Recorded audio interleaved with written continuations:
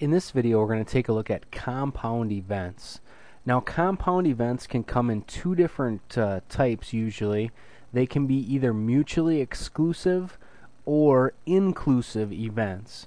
And mutually exclusive events are ones where there's no overlap. It's either one or the other. So, for example, if we were talking about rolling a 1 or a 2, well, there's no way to roll a 1 and a 2 if we're rolling a dice at the same time.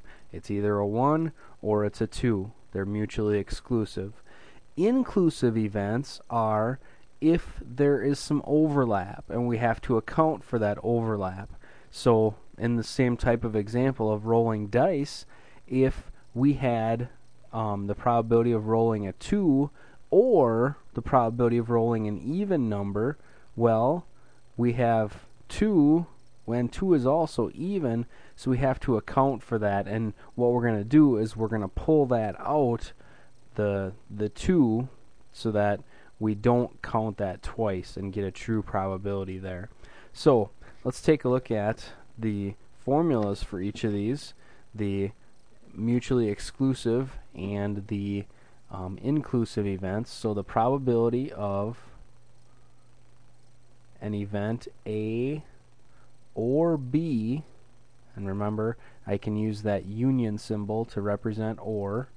A or B is the probability of A plus the probability of event B.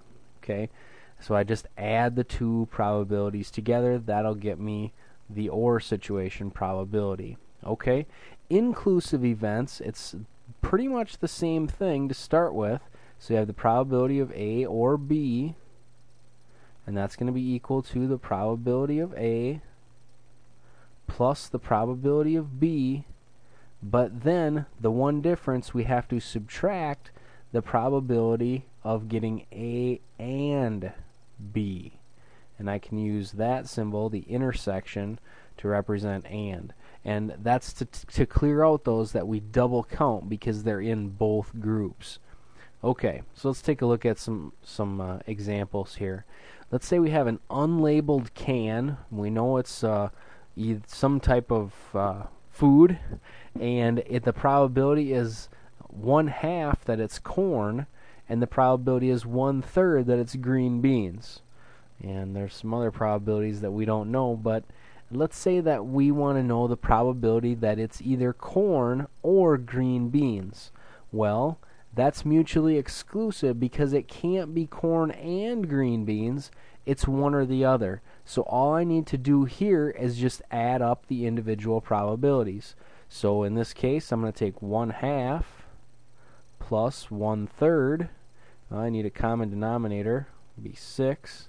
So 1/2 would be 3/6 plus 1/3 would be 2/6, and we would end up with 5/6. So the probability that it's going to be either corn or green beans is going to be 5/6. So pretty good probability that we're going to get some kind of vegetable out of that can. Alright, let's take a look at this next one. The probability of rolling a 3 or a 4 if we're rolling a dice. Okay, well, can it be both? Is there any overlap there? Well, it's either a 3 or a 4, so no, there isn't any overlap. So it's mutually exclusive, and I'm just going to add the two probabilities together. So probability of rolling a 3 would be 1/6 plus the probability of rolling a 4, which is also 1/6. Add those together, I get 2/6 or just 1/3. So mutually exclusive, just add them together. How about this one? The probability of rolling an even number or a number greater than 2. Well, notice that this first part is the same no matter what. So let's find the probability of each of those individual pieces. So the probability of rolling an even number. Well, let's see. On a dice we have 2, 4, 6. There's 3 even numbers out of a total of 6 possibilities, plus a number greater than 2. What numbers are greater than 2? 3, 4, 5, 6. would all be greater than 2, so that would be 4 out of 6. Now, here's just a little thing that you can notice and can be a check for you. 3 plus 4 would be 7 out of 6. Remember that the probability of 1 means that it's certain to happen, and this probability would add up to something greater than 1. So it's saying that it's certain to happen, but we know that there's a number that's not an even number, but also is less than 2. The number 1 doesn't fit either of these. So that would be a case when it doesn't work, but our probability would say that it has to work. So that should give us a clue that, oops, there must be something we need to take out. We must have double counted something. So we need to subtract out the probability of A and B happening. So we're going to subtract, it's going to be something out of 6. How many even numbers are also greater than 2? Well, let's see, even numbers greater than 2, 4 and 6. So 2 of those would be, we double counted in our 2 probabilities. So we need to subtract those out.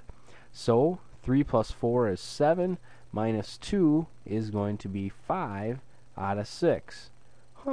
And that makes sense because, remember I said 1 doesn't work? Well, 1 is the only thing that doesn't work.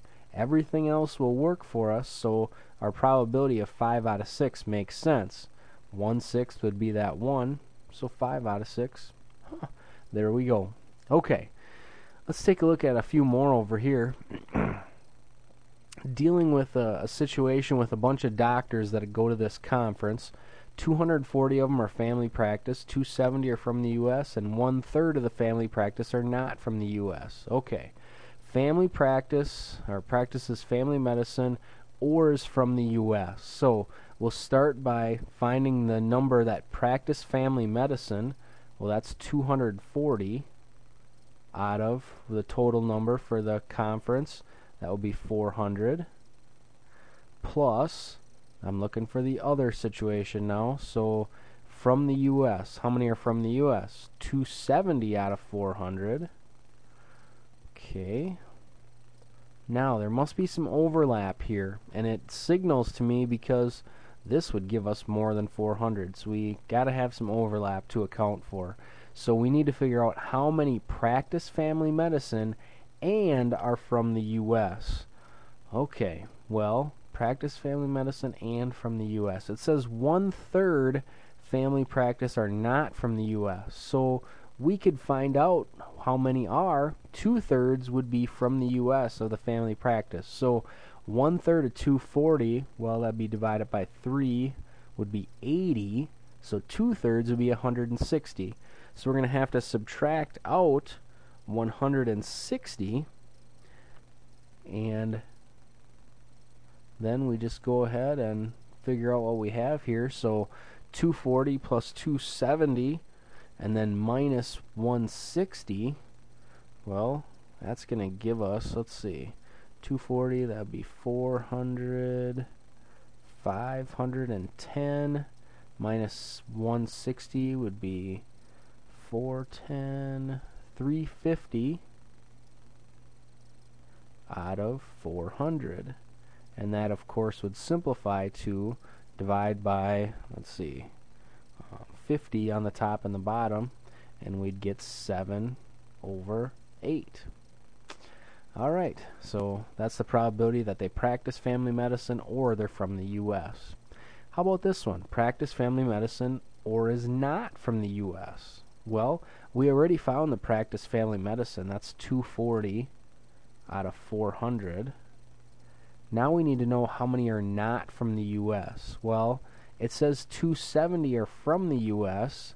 out of a total of 400, so that means 130 are not from the U.S. Now again, we need to find the overlap because they could be both. So practice family medicine and not from the U.S. Well, let's see.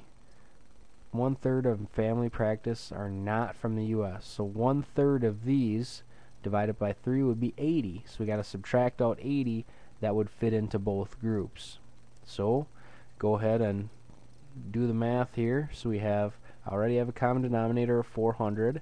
240 plus 130 would be 370. Then minus 80 would be 290 over 400. I can simplify, divide by 10 on the top and the bottom. So that would give me 29 over 40. Can't simplify any further. Okay, then, does not practice family medicine or is from the U.S. Okay, so let's take a look at each of those individual ones. Does not practice family medicine. Okay, 240 practice family medicine, so 400 minus 240 would be 160. So there's 160 that do not practice family medicine out of 400.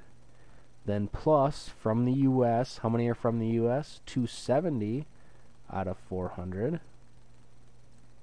Then I need to subtract what they have in common. So, let's see. Not practicing family medicine or is from the U.S. So, we need to know the U.S. ones that are not practicing family medicine. Well, we found out before that there was 160 that were practicing family medicine in the U.S. So, let's see. There must be 110 from the U.S. but are not doing family medicine. Subtracting 270 minus 160, so 110 that are not practicing family medicine but are in the U.S. Add these things up and subtract, so 160 plus 270 would be 370, 430, minus 110, that would be 320 over 400. Simplify, divide by, let's see, 80 on the top and the bottom. We end up with 4/5. So, compound events. It's two things that it's an or situation. If they're mutually exclusive, meaning that there's no overlap, we just simply add the probabilities of each individual thing to get the probability of the or. If they're inclusive, meaning that there's some overlaps, things could fit into both groups, we need to subtract out the ones that we doubled up on. So we need to figure out how many that is. Here we had several examples of that subtracting out the duplicates and then get our probability. Hope that was helpful. Continue to work hard on your math and I know you'll do great.